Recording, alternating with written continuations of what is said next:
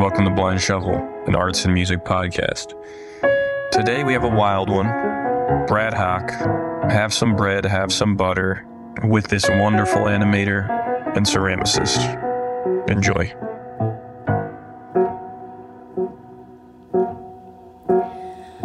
Brad Hock, Brad Hock,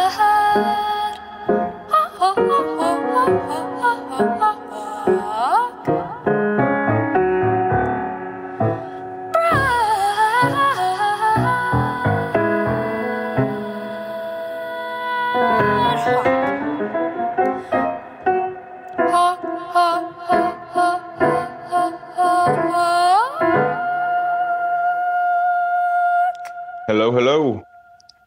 Yo. You making pasta? No, just stirring some coffee. What do you got? You got a mic in, or is this all natural? I got a headset mic in. Does it sound shit? No, sounds great. Okay, good. I just bought these, so I don't know how well they work. No, I appreciate you going out of the way to buy that for this interview. Yeah, I think. You didn't, did you? No, I didn't. I bought them for work because my last set got smashed. But You work? I do. I work at a pottery studio. Oh, that's how you've been sneaking these ceramics in the back door. Yeah, exactly. Getting as much free service as I can while I'm there. Is that a new thing for you? Yeah. Ceramics is, I never touched it until I started working there. And that was kind of my inspiration, I guess you could say, to getting the job, is being able to learn a little bit about that medium without having to pay someone to teach me. Nice. And you sell those, or you're just doing it for the love of the game?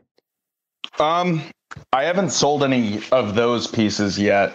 I just kind of want to get to a place with the medium where I have like a decent body of work that I can put out at the same. Start doing that. Nice. So how do you make money? I don't remember how you make money in general. Like, I know you were a high school football standout. So after that, I kind of went off the rails for a bit. Which rails? Just life rails. So a large part of the reason I quit playing football was because my dad died when I was 18. And after that, I didn't really have to continue doing that to earn a scholarship and to get an education. And I decided to go to junior college and start learning how to do video game design at the time, which slowly turned into me realizing I don't really like making video games, but I like stories. So then I moved into animation from there, and film. And yeah, I was basically living a very shady life at the time.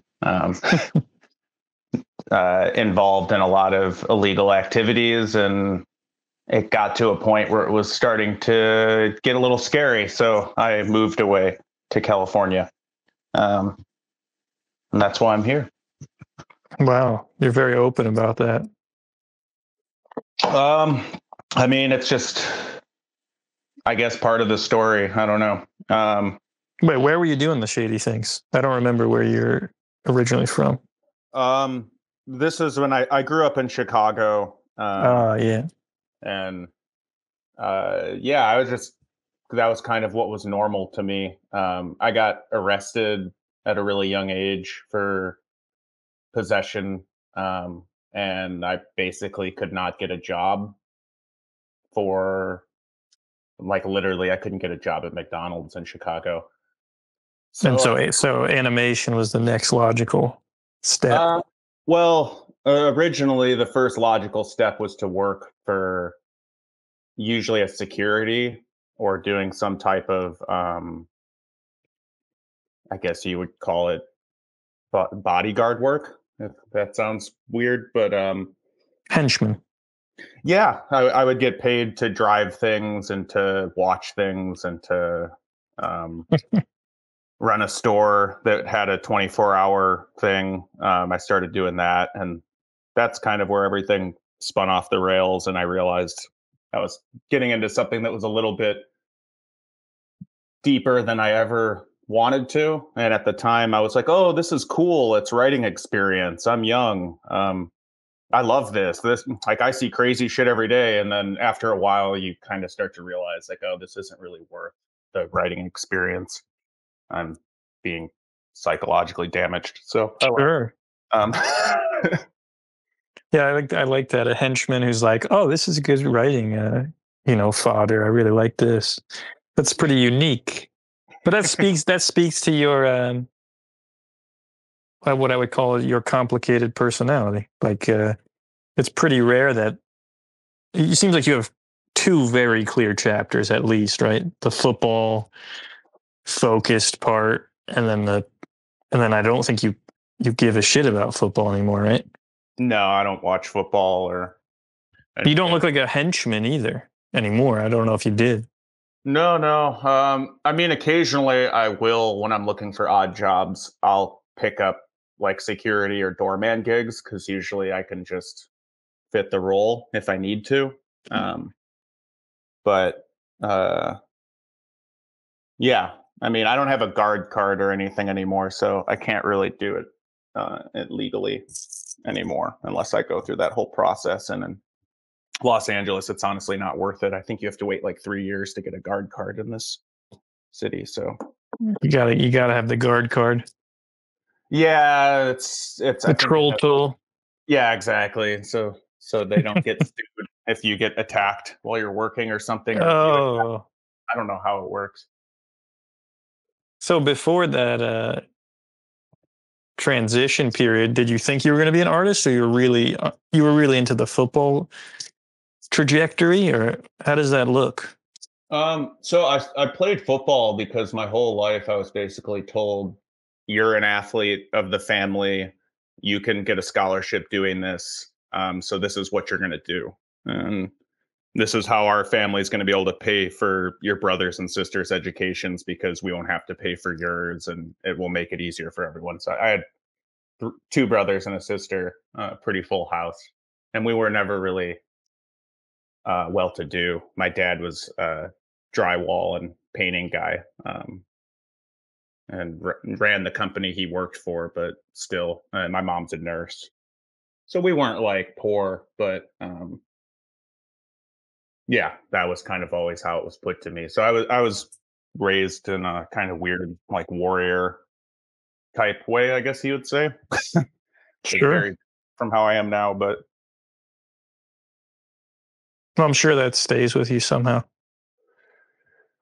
I guess in certain situations, yeah, it comes out, and I prefer it not to, honestly. But yeah, Boy, that's a ton of responsibility early on there. So, but were you secretly drawing? Were you yeah. like you were a secret artist inside of a big giant man? Basically, yeah. It's kind of funny. I didn't realize that I was keeping it secret until I was like a junior in high school, and I had some friends gather around me while we were at a bowling alley, and I was drawing on a napkin, and they had thought that I had picked up someone else's napkin that had a drawing on it. And they were like, "What the hell is this?" And I was just like, "Oh, I'm just doing a doodle." And they didn't believe me, so I did another one, and then they were like kind of all like, "Okay, that's weird."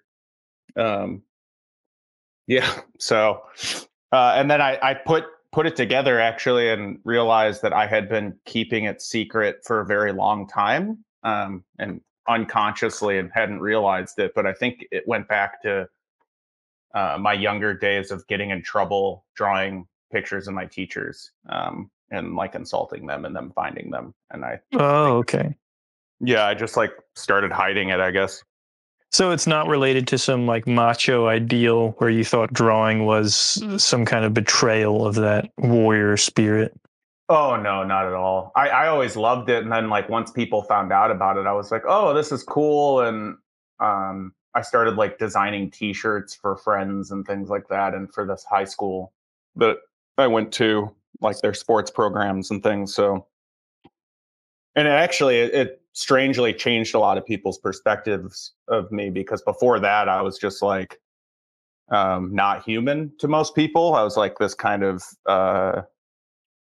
meathead dipshit, and The then Hawk. yeah, they were like, oh, he can draw, and then all my coaches started treating me differently, and they were like, oh, like, so you're an intellectual, and I was, that's why you're not good at doing what we tell you to do. And I was like, no, that's not really it. Yeah, yeah, yeah. I was like, I just like drawing. um but yeah, So I had to, oh, sorry, go ahead. well, I recall you telling me that you were the Hawk. You were the prophesized. You were the penultimate Hawk. Do you think that you're fulfilling that prophecy in some other fashion?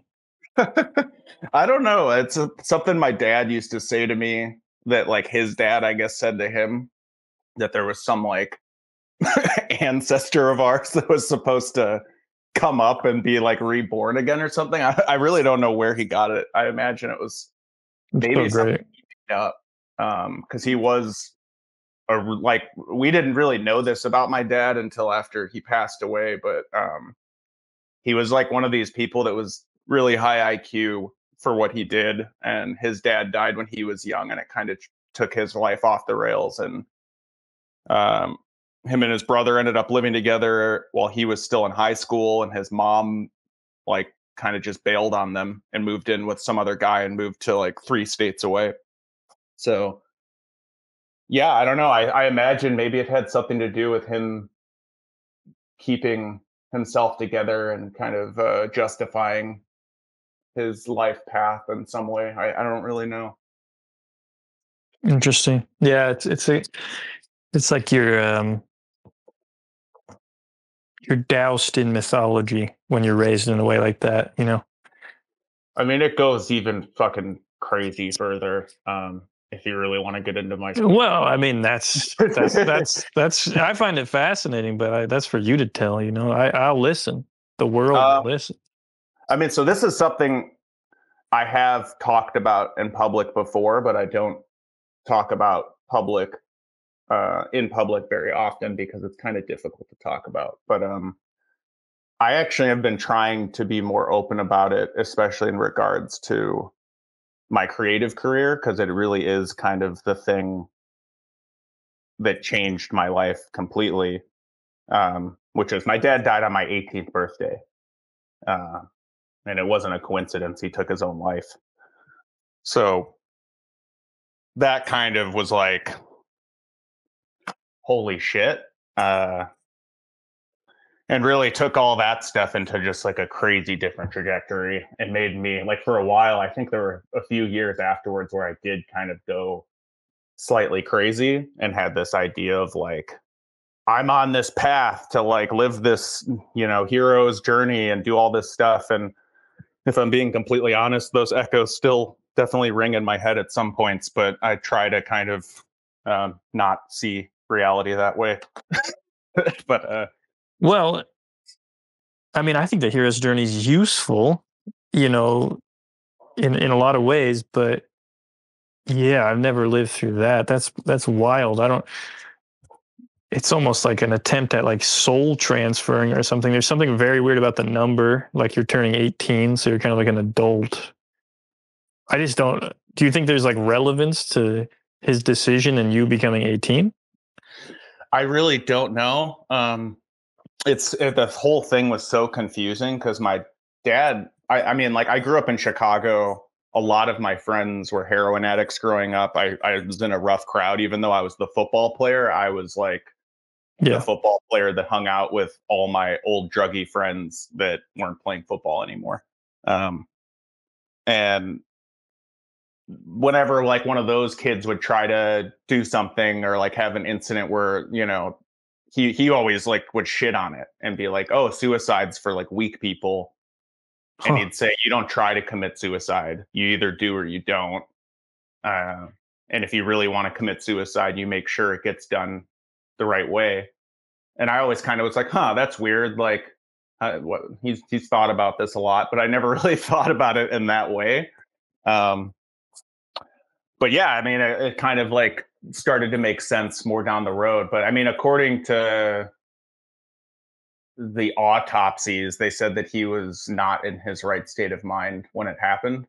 Um, Apparently had a bunch of stuff in his system and was undergoing what they call psychosis. But psychosis is just a bullshit term psychologists put on things when they don't understand what's going on. Yeah. Mental breakdown. Like, oh, well, it's just this person did something that a functional member of the state doesn't do. So let's just call it psychosis. And then we can all write this off as just a glitch. Yeah. I mean, I see more like, I'm kind of into the idea of possession, demonic or otherwise, or good possession, you know? So like, I don't think of things mostly from that psychological framework, but that is fucking wild. Yeah. When you say possession, do you mean like more so in a sense of physical relationship to possession by the individual, or possession as in like spirit possession or spirit, because it seems really evident to me that like I actually believe there's almost spirits at war above this realm, and like as weird as it sounds, I think that when people become obsessive about like political tides, they're missing that there's these like bigger wars being fought way above. And I'm more concerned with that, you know, like the spiritual warfare at play. But, you know, the way I think about it is when you make art, it feels a lot more like a possession than a conscious production of something. When you make good art, I think bad art is kind of just like just psychology or just propaganda. You're speaking to me. Yeah. Yeah. So like, you know, through making art, it used to happen to me a lot more, but now I kind of make more like design and more conscious stuff that's like has a purpose. But before, when I made much weirder comics and let like a spirit run through me, yeah, it just felt to me like possession was a more accurate description. But I think that happens to people far beyond art. Like, I think most people are, if not all people, are possessed. It just depends who they're letting through the door. Totally. Even if some people don't have control of the door. The door is just busted open, and whatever creature, demon, angel they want to walk through, they walk through, you know? Yeah, it kind of reminds me of I think it's Deleuze's micro-rhizome kind of ideas, but this concept that we're actually part of a larger organism, and like our political divides, our likes and dislikes are actually signals kind of being sent to us through maybe some type of fungal neural network, or it could be more Jungian where it is like an actual spirit or archetype. But you know, that there's this idea that we're fighting wars that we're not even aware of, and we're having guttural instincts to things that are really actually being driven more by our gut bacteria sending signals to our brain than our brain making those signals on their own. That's interesting.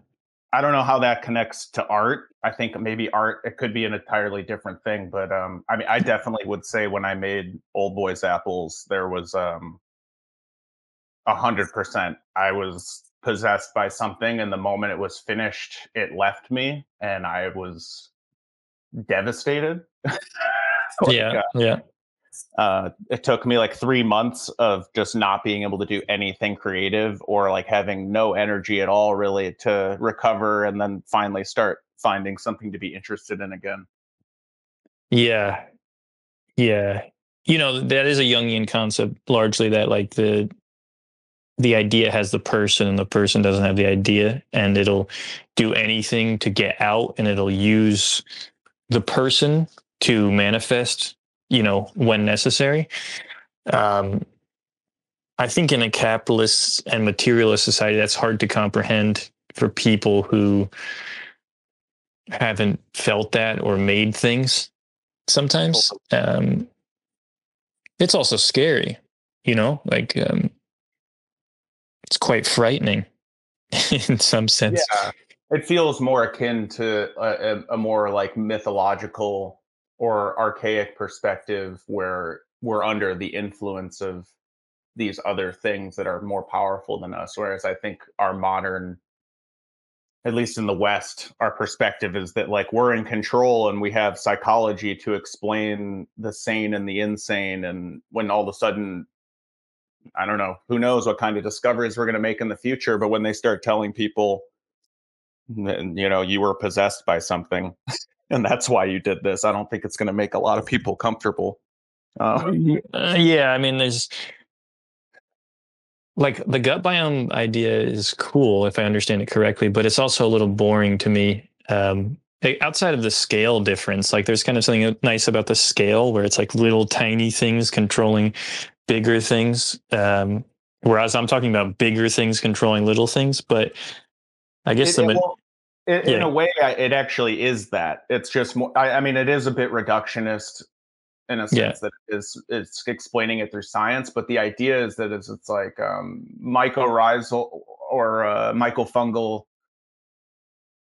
kind of can communicate in a way where they actually are technically a collective organism. And human beings might actually be doing that too, and we're just not aware of it. Like something else could be studying us right now and being like, look at all this shit they're doing. And they think that they're coming up with this on their own. In reality, it's the cheese they're eating that is controlling, this bacteria in the cheese. Right, or ergot kind of logic. Yeah. Yeah. And that could be a spirit.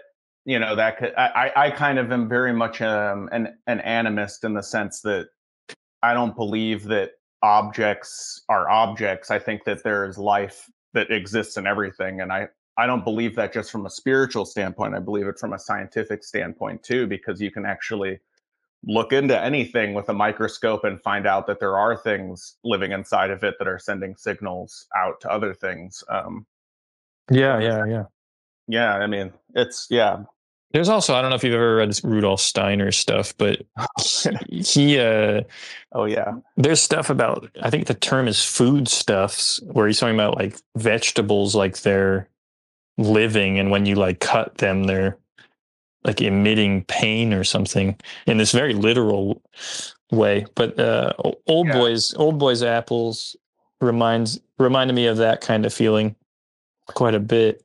I mean, the anthroposophical society in general, I think, had a huge influence on that work because my partner at the time, who I was with for 8 years, Sammy Graff, who helped write it, she grew up in the Waldorf program. So I was introduced to their way of life while I was making that film. And to be honest, I don't think I ever would have made that film or come up with any of those ideas had I not had those interactions with her. It's just simply something I wouldn't have done before. Yeah, I mean, I often have this issue where I really like the originator of ideas, and then I show up to its current manifestation to meet the people who are into it. And I don't know if you've had a different experience, but I could not click with the Waldorf Steiner people I've encountered. There's an array. I'll say that. Sure, there must be some that are like basically you realize they're like geniuses, and they found this community that allows them to exist in this way that is comfortable for them, and you're like, oh, I get it. Like this works for you. And then there's other people who kind of exist on the periphery of it, or in some ways, I think kind of abuse it. To I don't know. You meet. It's like with any community. Like when you go to a church, or even just like uh, I don't know, like a support group. There's kind of like people that are there for their own reasons, and there's people that are there to help the group, and then there's people who are just there. Yeah, They don't it's know true. why It's they're true. there. I might just be too much of an asshole in some ways in terms of just like judging that too quickly or judging it too harshly. But I do my best to get over that in some ways. Kind of rid yourself of that high schoolish bad faith, maybe. But I do find that like when you have immense thinkers like Jung or Steiner, everyone's seeing really, really different stuff in their work. And so you might come in with an expectation. Like I took a class in is it called, it's like some kind of drawing projection where you like keep following these lines and finding these geometries that emerge. But the way it was taught was so strangely patronizing to me. That it ruined it. Yeah, I don't know. Sometimes it's like this hippie-ish thing that creeps into alternative lifestyles that I can't quite digest. Even though it's a common problem, honestly, in this community and in other communities. Like even people who are like tolerant of it, you get into it, and sometimes you're just like, oh my god, like I can't listen to this person talk for another 15 minutes. There's like self-indulgence and self-insuredness. Like I have a hard time with anybody who's like 100% sure of their way. Sure, unless they're deeply fascinating. Like when you read Steiner's shit, you're like, what is he like? How does he know? Or how is he so confidently stating such absurdly precise yet strange things, you know? Yeah. Like I would love to talk to that man, because there was a time where I feel like you could just spew out absolutely wild shit and there was no one there to, I'm not saying he was wrong, but there was no one there to kind of check you, like internet wise or like fact checkers all around you. So Totally. you could flow into these weird places without these breaks all around you. And I think people are almost afraid of going there to be reduced or judged by like guy with phone or guy with laptop who's going to look up the thing. You know what I mean? Totally. I mean, and there's a lot of people I think that would have been taken more seriously in the past that are now oftentimes reduced today because we get this little window into their personal world that wasn't existent before. You know, when you went to see people talk or you read something, you only had a handful of images of collecting what this person looks like, who they are, and oftentimes that's the polished version they're trying to show you. And nowadays, most people are constantly inviting people into their personal surroundings with their phone, or there's really just a low format, low effort kind of techniques. And I think sometimes there's a lot of brilliant people out there that unfortunately are going to get lost in this chaotic media environment, and their message may never be heard simply because they're just able to present it with too much ease and they're not really giving it the kind of polish that it needs to work. Yeah, that's an interesting way to put it. Yeah, it's funny to take certain thinkers and drop them into now and just imagine how little mystique they'd have. And if they'd be like running a Patreon, or it's part of the, self mythologizing is very interesting to me, and it's kind of an essential act in some ways. But as you spoke to earlier, there's clearly some dangers present there as well. I just don't know I don't know the alternative. It's and I will say, I try to keep myself in check with it, but when I'm being 100% honest, and like I'm in a dangerous situation or something happens and I'm having to rely on just reaction and living, I go there immediately. There's no question about it. That's where my mind has learned to make myself comfortable, is in this space of being like rationalizing things through a mythological lens and then trying to figure out sense in the situation. You know, I've never thought of rationalizing via mythology. yeah, I mean, it's a way of being like, okay, this is a state of I'm going through an initiatory or an attenuative process right now, and so that's why, even though I just got to this point where I thought I was getting comfortable, I thought I had life figured out, things were going to be a little easier. I turned the page and oh, holy shit, there's another one. And I think there's this kind of idea in our society that you get to a point and then that goes away. But in reality, it never does. There's always going to be something difficult around the corner. And your death is going to be the last thing that is difficult. And if you're lucky, you don't see it coming. But you know, Well, yeah, we're given we've been given the false illusion that we control our environment and our reality, and there's a lot of evidence to suggest that we certainly have much more influence on it than, say, like a monkey or something. But it's kind of a trick, because in the end, I certainly believe in the individual will and the desire to execute certain things specifically in life, but that can all be interrupted at any moment via, I don't know what you would call it, but I wouldn't call it chaos, because I don't like that view of certain things. There's something far more horrifying of viewing a natural disaster as something intentional from a spirit or a god than just calling it some fluke that rolled up and will roll up once in a while. I mean, I oftentimes like to flip this perspective on its head and wonder if maybe human beings have it entirely wrong, and that's kind of the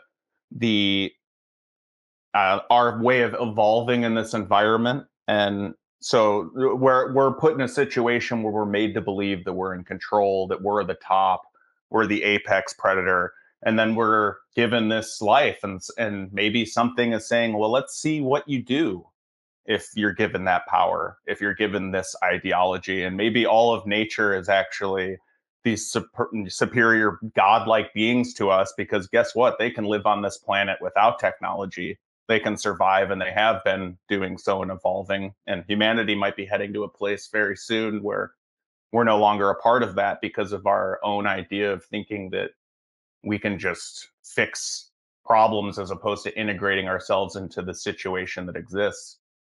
And so sometimes I wonder, maybe nature's laughing at us as we're going around thinking that we're in control. And that's kind of like maybe some weird test. I don't know. Obviously, this gets into like a spiritual kind of ideas, but we're already there, so why not? Yeah, our own idea is the thing I take some umbrage with, because I don't think we have any idea where we're going, but I do think there's a clear directionality and intention to it, but I just don't think it's ours. So even with AI, which I kind of hate talking about, but it seems completely necessary, there's some weird trajectory that we're heading towards. And it's so interesting how dedicated we can be to these things, just like we can be dedicated to an art project without any real sense of where it's going. I think all of humanity has that bend to it, where it's just like full steam ahead, no clue where we're going, but there's kind of an optimism and speed to it that I find interesting. Yeah, I mean, there's the whole what do they call it? The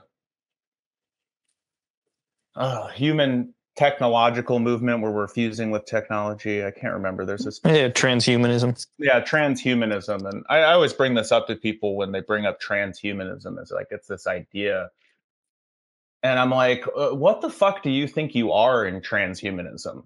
You think that by joining a collective organism, you're somehow going to be happy and make decisions? It's like, how does the collective organism work for you now? Are you making decisions? Are you doing things? No, there's someone else making decisions that you never see their face unless it's shown to you on a screen and they're telling you what to do or how to think. So what makes people think they're going to be anything other than CPU for some hive mind that's controlled by most likely another asshole? Because that's kind of how it goes. Just some bureaucrat. It's like hyper bureaucracy nightmare in my eyes. But we're so dooming and glooming right now. Let's shift gears and talk about demons. Yeah. No, I mean what you and I share in terms of depictions, and you certainly lived a more traumatic life than I had, is the love of masks and demons. And it's just interesting to think, I was raised Roman Catholic, so there's a lot of hell imagery to play off of. Me too. And I certainly mind it when I was at night just laying in bed alone. But it is interesting to consider why we drift towards that representation. Masks, of course, they're pretty fucking obvious metaphor. But Old Boy's apples, this dude, if I recall, I watched it a couple months back. There's something, his thighs are soft. It's kind of gentle being. I don't recall him being so evil. No, he's not really. And there was a concept behind him originally that explains that, because originally it was a pitch for a series that I wanted to develop where it's about basically the devil is a human being that survives the apocalypse, like a very powerful human being, but his kind of curse of surviving it is that he has to continue living over and over again. And him and this rat's also part of it, because basically, I'll just tell you what it was. He was a scientist, and him and his wife figured out a way to live forever. And this rat was the first one they did it to, and then he did it to himself, and then his wife did it to herself, but in a different way. And over time, he turns into the devil. He grows the red hair and he grows the horns as like a mutation from living through this reality. And he has these rituals that he performs to basically keep the magic going, to keep reality going. And so he's like a clock keeper in a way. But over time, he starts to forget who he is and what he is. And by the end of it, he just wants to garden and meet his neighbors and drink tea. Because I think that's ultimately what happens when you lose your mind. That's what happens, huh? Yeah, well, when you go off the deep end and then you come back, you realize, you know what? I think I took some things for granted that I'd like to enjoy doing a little more now. Yeah, humane aspects of the psyche. Yeah. You can get too far out. Exactly. Sometimes you try to do something that is difficult or seems inachievable or impossible, and you kind of lose yourself in the process of making it.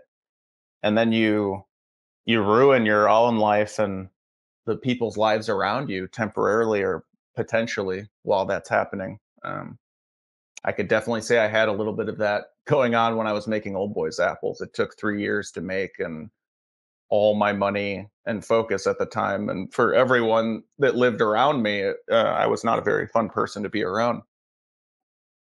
You ever meet the devil in any tangible way? I don't know if I've ever met the devil, which I guess you could say the devil in this Old Boy's apples isn't technically the Judeo. No, yeah. Devil. It's more of a pagan, not even pagan, more of I guess you would say it's mostly influenced off of Celtic and early Indo-European mythologies of the horned one or different nature spirits that involve those aspects.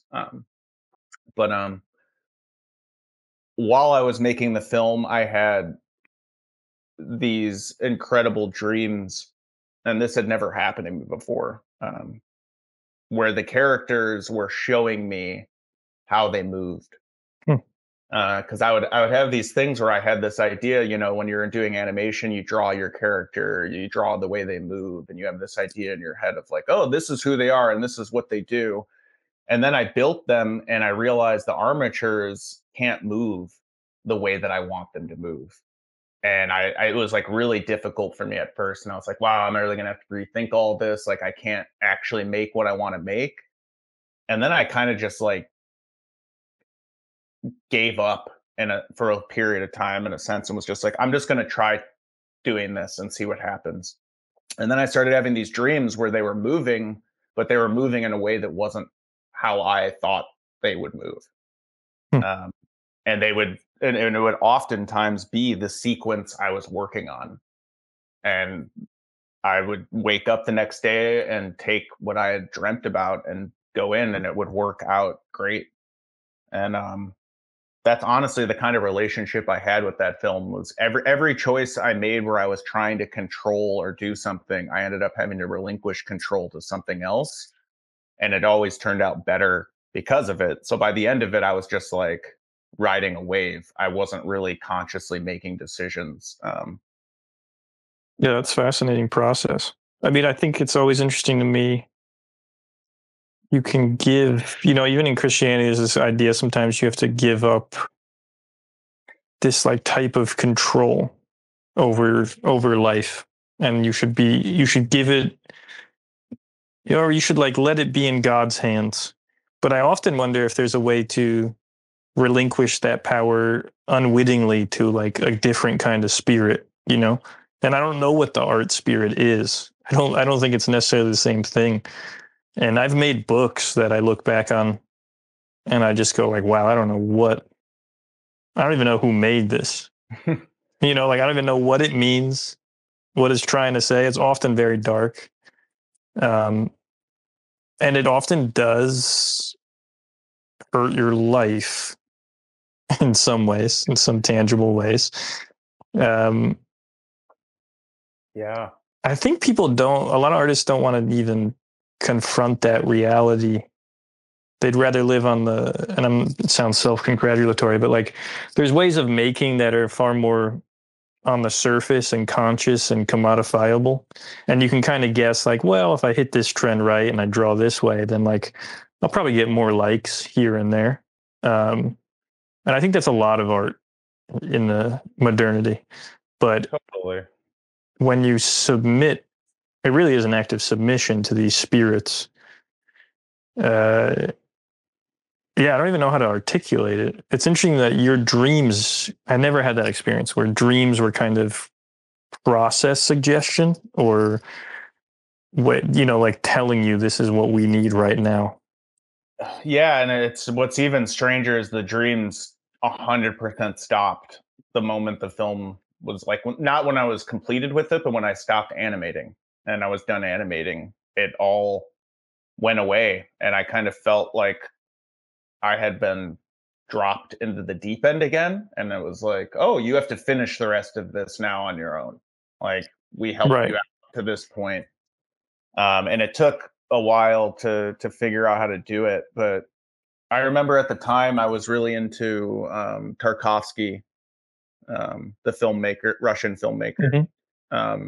And I was reading his I can't remember if it's his autobiography or if it's just like his book on it just basically goes over a lot of his filmmaking philosophy, and he kind of viewed himself more as a poet than he did a filmmaker, and I 100% agree with him with the way that his movies are. They're a lot more poetic, I think, in their kind of absorption than they are um blockbusters. But he had this concept that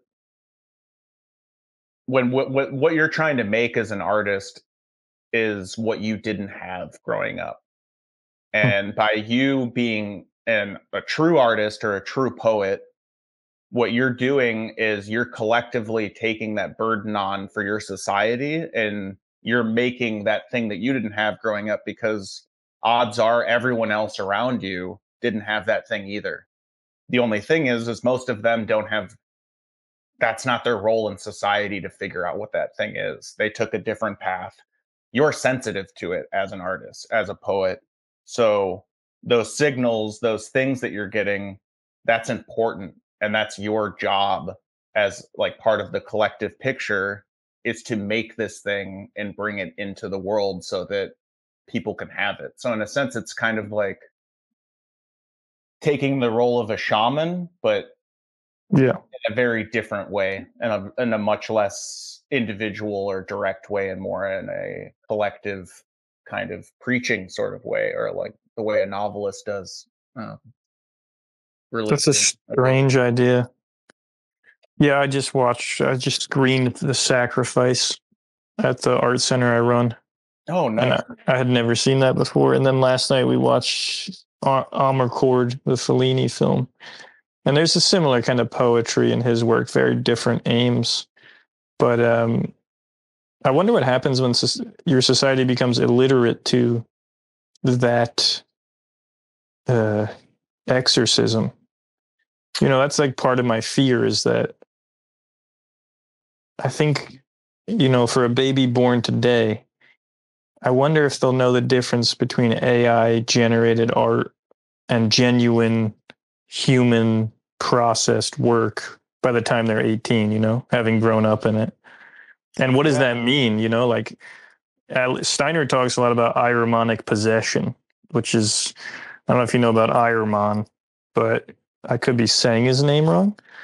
But he's like not Lucifer. He's often confused for Lucifer, but he's like a calcifying spirit that turns the almost people in the world to stone, almost in like a literal sense. And he basically predicted it would emerge right around the time of the internet. And so it's not like the exuberant, you can think of like the satanic impulse as more like this open, exuberant Bacchus energy, where it's just like drinking and drugs, and it's open, it's very excited, almost like too much. And then Iremon is the complete opposite. It's just like this, crushing surveillance force, this kind of you can feel it. I think it's like pretty easy to feel that power at play. This kind of calcification of individual progress and thought. Yeah. There's a concept in Gnosticism too that's kind of similar, or it's referred to as the black steel cage by a lot of people. Philip K. Dick wrote a lot about it.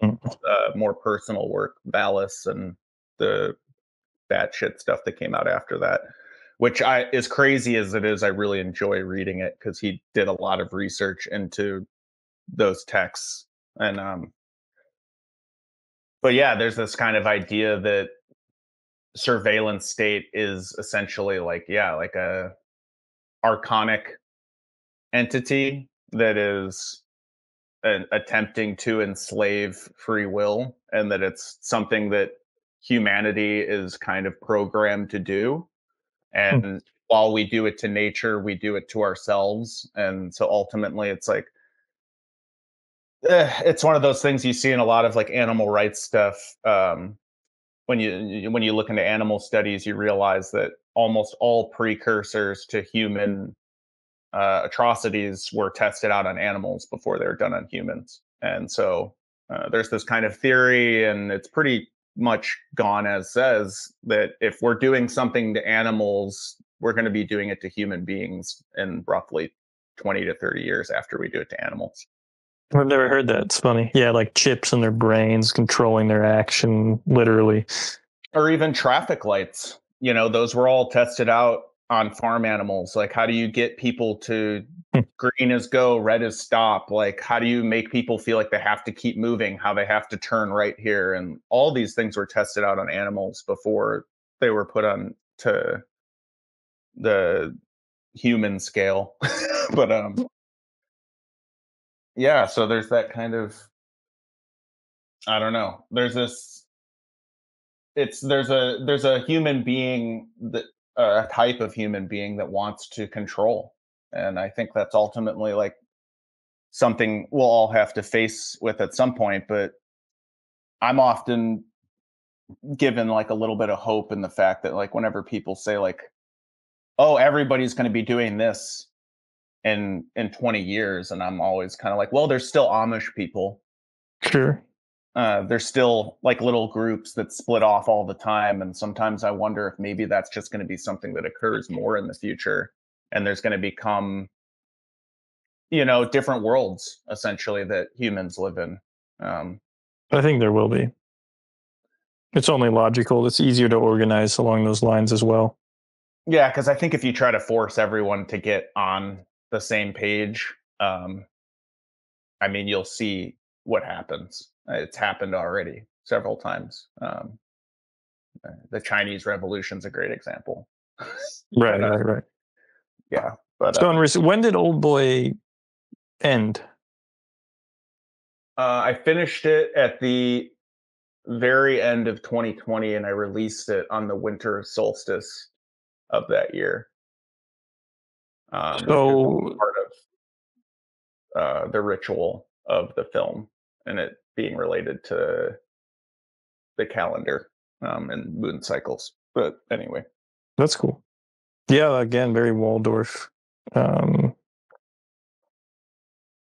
To consider the seasonal shifts and these larger forces at play.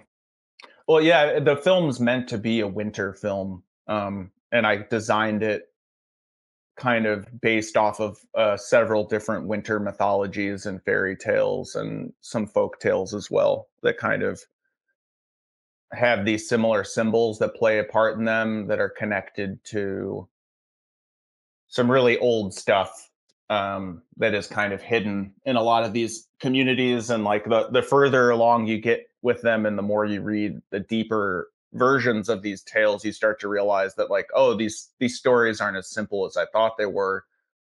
There's layers of information that you receive at different points in your life. And if you're lucky enough to know people who are connected to it or have like lineage that really understand a deeper version of these stories, you can learn all sorts of actual physical, practical things that these stories are teaching as well, which often relate to farming or cultivating, foraging, and survival in some way. For sure. But are you just sitting around waiting for another possession? No, it already happened. I wrote the story and I was pitching it, and it was going to be a feature length film. And basically, all the people that were interested in it were like, we want to have you do a short before we have you jump into a feature, like essentially something that's a little bit more narrative than Old Boy's Apple's, a little bit longer, but isn't just full blown jumping into feature, which I get. It's just too freaky to jump into. I think, yeah, there was some people that liked it. Apparently, the studio that did The House on Netflix, the stop motion thing, they really liked it, and I was fucking thrilled to hear that because I'm a huge Emma Dessoif fan. But they had just picked up a project that they're going to be working on, I guess, for like the next 3 years. So they were like, "Yeah, it's not great." And yeah, a lot of people were like, "This is really cool, but like, you've made one film, and this is weirder than your last film, and it's longer." And they liked it, but they were like, maybe you should do something that's like a little bit more conventional first to show people you can do that, and then you get trust, and then maybe after that we'll try to do this next one. So would you try to you said it took you 3 years, right? Old Boys? Yeah. Was it just you working on it? No. So for the most part, it was me, but I had my partner at the time, Sammy. She started off doing fabrication with me. So she did all the felting work, all the needle work, and then she also taught me how to make miniatures, which was something that she was doing. And part of the reason I wanted to get into stop motion in the first place was I was just like getting a little burnt out on hand-drawn animation and just like staring at a screen drawing all day.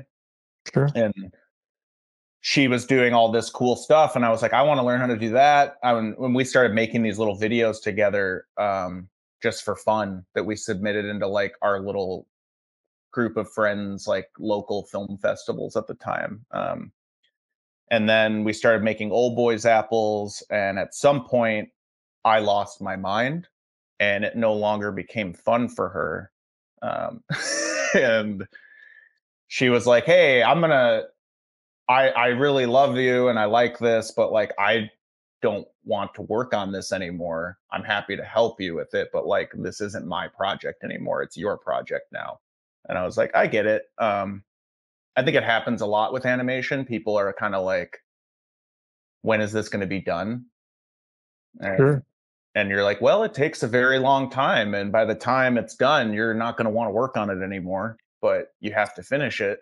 And that's where a lot of people are like, yeah, I don't think I like animation that much. Or maybe they just don't like animating with me, because maybe if I was a little more loose and fun and like willing to accept rough animation, I'd be able to make people happier. But unfortunately, I'm not fun when it comes to things looking a certain way. And I mean, there's shots in Old Boys Apples where I animated them 4 times before I got it to look the way I wanted it to look. So Yeah, I mean, it all depends what you're making in the service of.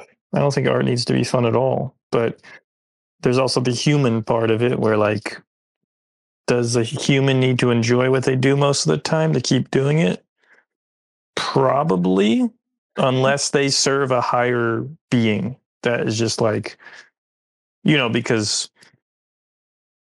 I don't know, I was thinking about that the other day, the amount that people expect to be enjoying their life has increased a lot over time. And it's almost hard to imagine how much people accepted suffering as part of just like their moral duty, whether that was just like producing tons of kids or behaving correctly in the eyes of the God they believed in. And I think a lot of artists unintentionally understand that suffering, because somehow they're still connected to like this thing that is really demanding in a way that most jobs I don't think are. yeah, I mean, I think a lot of people are able to go home at the end of the day and leave their work at home. Whereas if you're an artist, and especially if you're an artist that's making your own work, it's not going to go away when you go home. It's going to be there with you every moment. And that's kind of, I don't know. There are jobs obviously that are like that, but I don't know if it's the same kind of connection. I think there's a difference between having like a guilt over I'm letting other people down versus guilt of I'm letting my idea down. Sure. Which is kind of, I don't think a lot of people understand that. But there are. Well, yeah. Because then you're contending with. I mean, it's part of the reason artists, although it's often a bad idea, date other artists simply so they don't have to explain that kind of dynamic, which sounds insane to most people. But you got it bad when another artist is just like, all right, this is too much, I'm out. And that happens a lot, because That happened to me. I think rightly so, the partner is like in competition with the spirit or the idea. And then I can only imagine what the gods think if they're just like, this fucking guy, like what is going on here? Well, again, like who knows, and who knows what you're in service of. Yeah, it's very odd. I would have a lot of moments like this while I was working on Old Boys Apples, where there would be often like, you care about this idea more than you care about our life. Sure. And I would always be like, well, you're my muse. I'm making this for you. And there would be this kind of like, well, this isn't what I want you to make for me. And I'd be like, well, you don't get to choose the gifts you get, do you? That's tricky. The muse thing is really interesting and tricky. It is. It's dangerous. But yeah, it ultimately got to a point where I started shifting into her realm, and I was about to abandon everything to become a homesteader after living on a farm for a year. And she was just kind of like, I started getting interested in making another film, and then I started being like, oh, well, wait a minute, I can't do this. I'm just going to become a writer because I can't make films and be a farmer at the same time. So I'm just going to start writing these ideas, which I still do. I actually enjoy writing more than any of the other art that I do. But I think You put that out there or no? I'm planning to. I'm planning to release a book of short stories and poems, hopefully before the end of this year. And I'm going to use this little window of time that I have now between applying for grants for my next film to like really bust this out and fine tune it and get it done.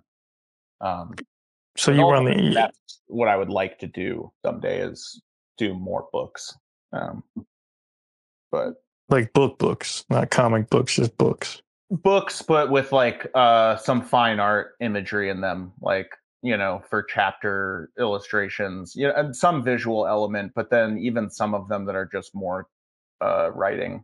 But I like the idea of like making art books or like books that are kind of a mix of mediums and a mix of genre. Sure. And I don't know. I think there's also this element of like writing is the newest for me. So I'm very much exploring and getting better at it as I'm working on it. And I've kind of just realized there's an endlessness to that. And with stop motion, I kind of come in and out of it. I'll have moments where I'm like, I fucking hate this medium. I'll never make another movie again. Like, this is killing me. And then all of a sudden I'm like, wait a minute, this thing comes out, and then I have to like start working on it. And thankfully that's started happening within the last week or so with this new project. I was like really not feeling it for a while because I had to shift gears from that other film and start pitching a new one. And I was like, well, this isn't what the fucking spirit wants. How am I supposed to just tell this thing I've been working on for a year, like, sorry, I'm gonna have to put you on the back burner and work on this other thing? But it's finally waking up, and I'm enjoying being alone and doing nothing but working on this, which is great. Because oftentimes I'll have the itch for socialization, which is not happening right now. Maybe the rain has something to do with it. The rain? Yeah, it's been raining a ton here lately. Oh yeah, I recall. I thought it was over. It's still going. They keep telling us it's going to be over, and now I don't believe the weather people anymore. That's what they want you to believe. Yeah. But so you were on the edge of domestication as a homesteader, and then the old boy pulled you back in? Yeah, I mean, it was like an idea I had where Sammy and I moved onto her mom's property in Pengrove, which is next to Petaluma in Sonoma County. And it's like beautiful farm. I was helping take care of ducks and chickens, and Sammy was like full blown trying to turn this place into a real farm. But that was like her thing. And I was finishing Old Boy's apples, and then I finished Old Boy's apples, and basically I just dicked off for a year and wrote and played with ducks and chickens, and like, yeah, I took care of them and like had to do some of the difficult farm jobs. Like whenever an animal got injured and needed to be put down, that was my job. Shit like that. But for the most part, I wasn't a real farmer and was not very good at doing farm work. And there was often criticism over that. And yeah, I basically just got to a point where I realized I was like, yeah, actually, I'm not ready for this yet. And and it's kind of that selfish part of me that wanted to be like, I think I need to keep moving in this direction solely because of myself. And when you've been with someone for 8 years, that's where you start getting into those conversations where you're like, okay, well, we love each other, but our paths are splitting. So do we want to do this for another 8 years? Or do you want to say, hey, this was cool. I get the idea of this. Maybe I could try something else. Right. But yeah, it was good. Overall, it's been great, honestly, but difficult. So if the first chapter is football, Hock, and the second is animator. What do you think the third will be? I guess there's some chapters in between there, but I'm sure there's many. Yeah. So I guess you would say I went from trying to be an animator to now I think I'm more interested in being. I think fine art appeals to me more, and I think that kind of happened through stop motion, because when you enter the stop motion world, you're no longer as much a part of the animation world. You're kind of viewed as like I think maybe a rougher animator, like you're a troll animator. You bleed, your hands get dirty, you smell, and you work in the dark. So there's that aspect of it. And so the animation community kind of like boxes you out a little bit, but then you're not quite artistic enough to be in the fine art community. And like when I was at Part 2 Gallery, which you were at one point too, or when it was a different gallery, but I kind of often felt I was in between worlds. Like I'm too nerdy for these artists and I'm too edgy for this animation community. And I kind of I've always felt that way as a football player turning into an animator. I've never really fit in anywhere. So I've just kind of been like, okay, that's fine. And for the most part, people accept me for the weird and whatever the fuck I am. So I'm grateful for that. So Yeah. I hear that story every time. That's the story of being an artist. What's hard is somehow we forget that, if you're an outcast, you're an outcast. The only way the outside world will connect to you is if they seek to exploit you. And I don't mean to be cynical, but in the sense of that, I mean, like, the only way they can understand you is to use you for some functional end. And maybe there's benefits to that. But I do think there are people who are just, I don't even know like how to describe it, but if I get granola with it, vibrational, gravitational, magnetic or something, they just like they kind of always get pulled to the outside of the circle. Like there's some weird resonance that just sends them out there, and it becomes a real interesting challenge as to how to meet the world in a healthy way, socially speaking, because you can become resentful for that, or you can just become, in their eyes, just like a jester, something funny to ponder over or laugh about. Totally. I mean, I've had often people tell me that they would prefer to view me through a screen than to interact with me in reality. Or I've had people tell me, somebody mentioned to me the other day that I said something. They said, this is extremely antisocial, like what you're saying right now. And like literally as I was talking, I was trying to make people uncomfortable by what I was saying. I think it had something to do with like, I was talking about bonobo chimpanzees and how their mothers are the first one that introduced them to sex. And I was like, could you imagine if that's what it was like for human beings? And like literally within 5 seconds of me starting this conversation, 6 people left the room. Yeah, those fuckers. And I was just like, I get a real kick out of this. And maybe that is a little bit why. Oh, it's deserved. It's deserved. There's no victim here. It's a deserved persona non grata. Yeah. It's just whether or not you're going to enjoy the ride.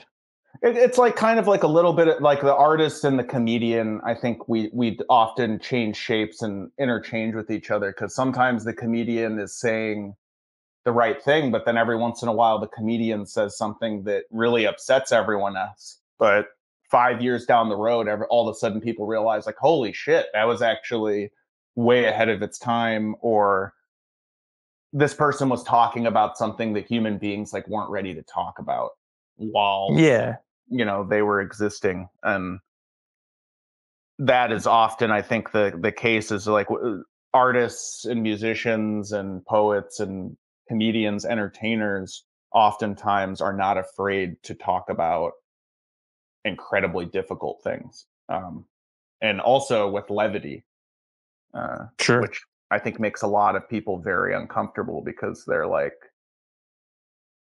they get emotional, you know?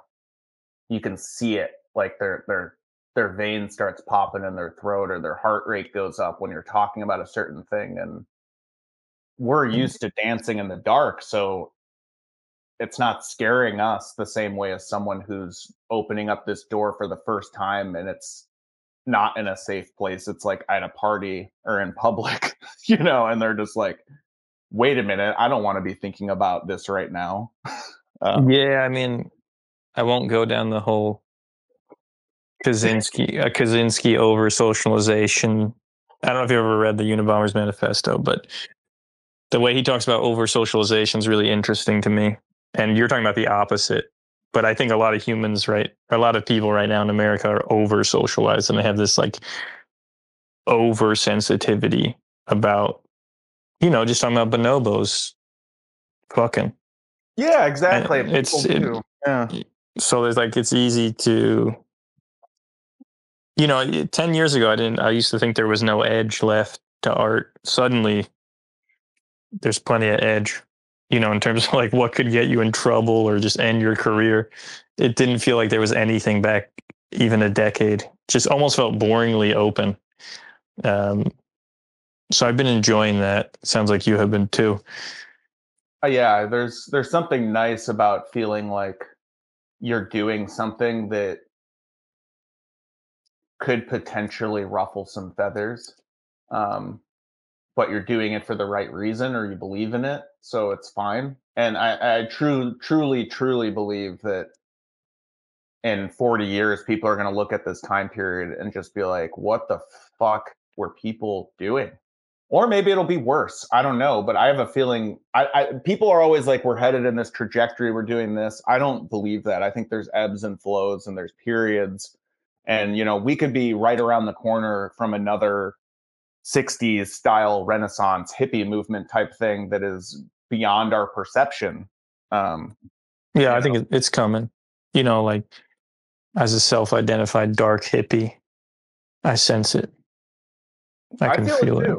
I mean, we're at the age now where the keys are getting tossed over to us pretty soon. And what's going to happen when this whole generation of people that kind of watched these various movements happen and were basically kind of squashed by power structures, and then all of a sudden we're given the keys? Are we going to like keep letting the system go on the way it is, or are we going to, you know, start using the education system and young people to do something different? And often, you know, that's the job of us, the old artists. We're the ones that have to start making shit that excites the young people, because they actually do physical things. We don't. Wow, I never think of that as a goal. That's interesting. Also, there's, but I don't give a flying fuck about. I'm interested in the opinion of dead people, not of 20-year-olds. But there is no we. That's always been the problem, you know. Like there's, like I said, it always feels to me like if there is a we, it's controlled by many forces above with different aims, different goals, and they possess different contingencies, different mobs at different times. And for whatever reason, they need to express themselves just the same as us. But I usually ask for a joke, but I'm going to ask to end the podcast, the best story you have about football, your best football story as a player of football. Ooh. Legs popping out, you know, something. I could tell you a fun one. Well, I got. All right. What's the best? Go ahead. You got time. You can do two. All right. One of them was when I had my moment of realizing that there's levels of athletes. And there was this guy who ended up playing for the 49ers that I played against. His name was Anthony Moyaki. He is a tight end. and his dad was a security guard at our school, but he went to a school that was like a few towns away in Naperville. And he was like just fucking massive. And I remember I was a sophomore and I got moved up to varsity and I was playing against him, and he was the first person I ever tried to like hit and tackle, and it did nothing. And I just was like, holy shit. Because I was used to being the big guy all the time.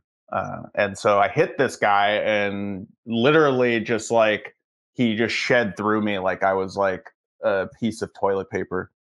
And I grabbed his ankles and just like held on as he dragged me. And like the rest of the team joined in and helped me take him down. But He's like a golem, just like a Yeah. stone man. Yeah, there is something cool. Whatever those, you can encounter that when you meet artists who are better, but it isn't quite the same physical implication. But it's just that feeling of like, oh, that cycle of being at the top and then being dropped to the bottom. And in a crude sense, I guess it happens in like 4 years of schooling, that kind of high school to college. You think you're hot shit, then you get dropped right back down. I think that happens if you're on the right path in art all the time. But I like that story. It's a good visual. I don't know who the hell that tight end is, and I watch a lot of football, but you know, he probably sucked.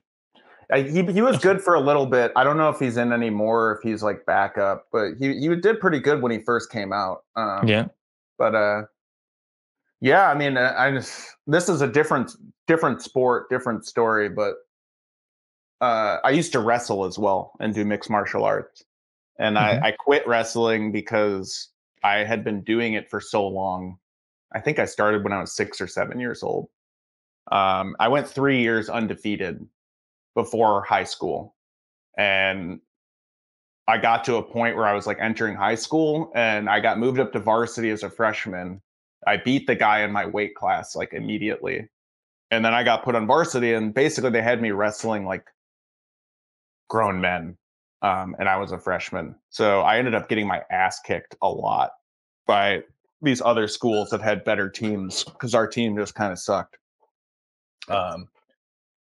And so I had this one where basically I had an even match with this guy. Neither of us were very technically good enough to like knock the other person down, and we were also pretty much evenly strength.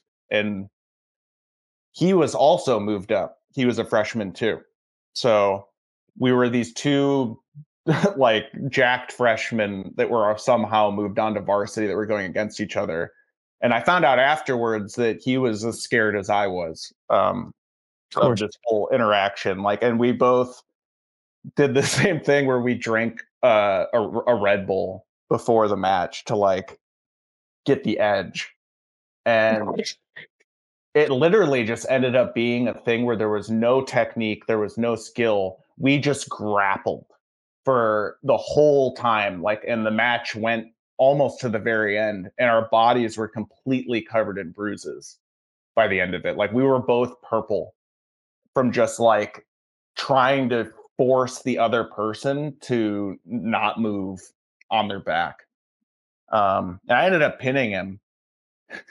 And I remember I saw him years later when we were playing football together, and I was playing, and he basically like checked me out of nowhere and like knocked me on my ass, and then came up and like gave me a hand and helped me up, and I recognized him, and he was like, "I finally got you back." I was just like, "What is this, like fucking Top Gun or something?" Oh man, but you get a lot of those moments in sports because I think that's kind of just what happens when you're a sports guy. There's a lot of those like simple moments where you don't really have to overthink it too much. Yeah, it's like, this is just guys being guys, you know. Very, very romantic. No, I still play sports a lot, and I completely understand that I don't know what you call it, but it's special. It's a special feeling you can't get anywhere else. Yeah. You know, and you don't get it in art. It's just different. Like, you can fool yourself in art a lot. You know, you could say, that giant stone man I just tried to tackle, that, you know, obviously it's a metaphor, but like, you know, that's actually, I wasn't trying to make that scene look like this. I was actually trying to make it look like that. And you can kind of, if you're not honest with yourself, you can skirt around those embarrassments. But in sports, it's just like, Jesus, it's just, you can't avoid it. That's why whenever I don't play enough sports, I miss that, because I don't get that from art. Totally. It's one of those things where I think I rejected sports for so long after I got out of it. And it's like the same, you know, you mentioned you were raised Catholic. I was raised Catholic. I had the same thing with that too. I hated Catholicism growing up, and I hated sports after I quit playing them because I was forced to play them for so long. But now I've had this like time and space to try to do my own thing. And there's so much that I've learned to love and kind of miss about those things. Like Yeah, I'm same. Catholic art now, which I used to hate growing up, but like my favorite painter is Bosch and Bruegel the younger, or Bruegel the elder. Yeah, fuck the younger. Yeah, I don't know what happened with him, but yeah, you know, like the same thing has happened with sports, where now all of a sudden I really enjoy kind of being around that kind of light, simple, fun energy, and kind of just realizing the value of it. It's like, oh, this is like a way for people that don't know each other to have something to communicate with while they're in passing. Oh yeah, it is strangely very intimate. The moments of sports. Maybe like, I don't know. There's like a poetry to it that maybe is not seen by everyone who plays, but I think it's pretty clear. Yeah. I mean, yeah, I honestly sometimes I kind of regret when I'm in a bar and some guy sits down next to me and starts talking to me about football. And I'm just like, I just have to pretend like I still know what's going on. And sometimes I kind of wish that I had the time or like the patience to like actually look into it. But Oh, that's very valuable to me. You know, being able to speak to like other contractors as people and as, you know, compatriots. You know, like there's a like art school trains you to be just like really look down upon normal people, I think, often. And it's not, I don't know if it's intentional, but I feel like people emerge with this view that like those people aren't worth making art for. And that's bullshit.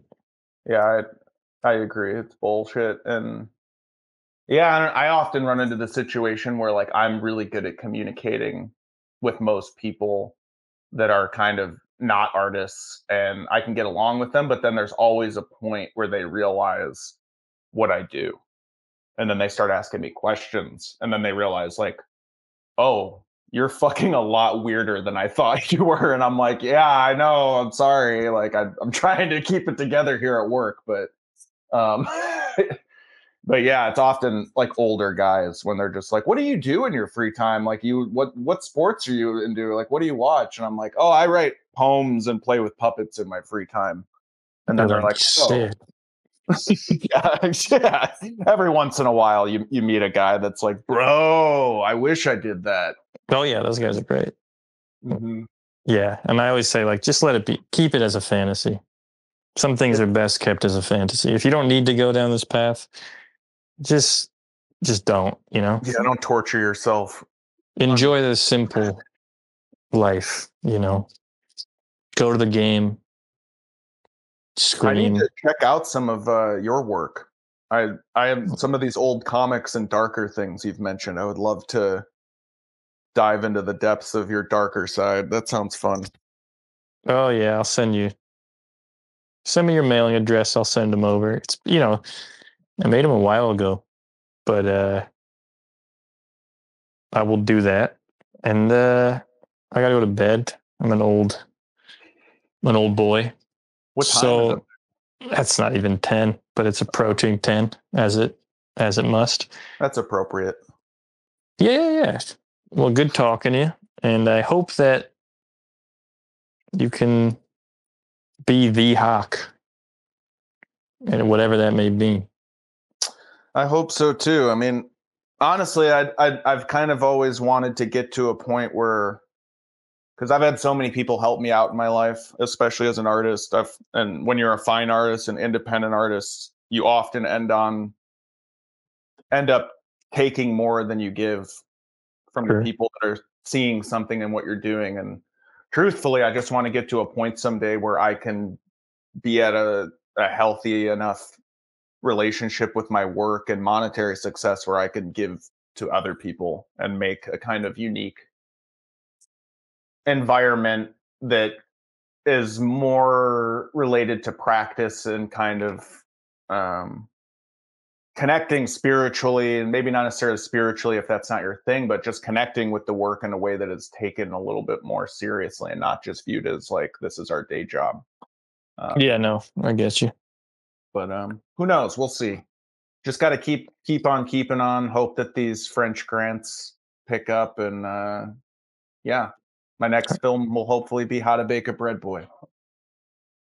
That's the name of it? Yep. All right.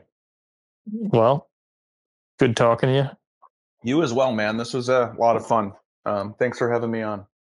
For sure. I'll send you some books. Please do. I'm excited to. I mean, honestly, I'm a huge fan of your drawings. The grittiness and the roughness of them. It's the kind of stuff I get excited drawing. So I think there's very much a sympathetic kind of appreciation there somewhere. Well, I go in phases, kind of schizoid phases of, oh, that's too clean, get dirty. But I tend to be whatever I am. I'm kind of simple in that way. So if it's dirty, it's dirty. If it's clean, it's clean. But I don't know what people think I make or do, as I've been a little under the radar for like 4 years. So I'm not sure what you've seen or heard, but I'll send you the books and you'll get a sense of it. Hell yeah, that sounds great. Yeah, and I'll keep in touch with what you're doing. I'm hoping to come out to your space at some point. I'll let you know when I'm on the East Coast, and Sure. hopefully I can swing by and check out the theater. That would be super cool. Oh yeah, I'm sure we'll have something going on. That's yeah, if you're ever in New Jersey, just let me know. Will do. All right. Alrighty, good night, Michael. Good night.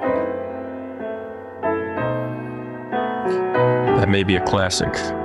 Music by Dori Bavarsky and Mingja Chen. Next up, we have Eleanor Michalka. See you then.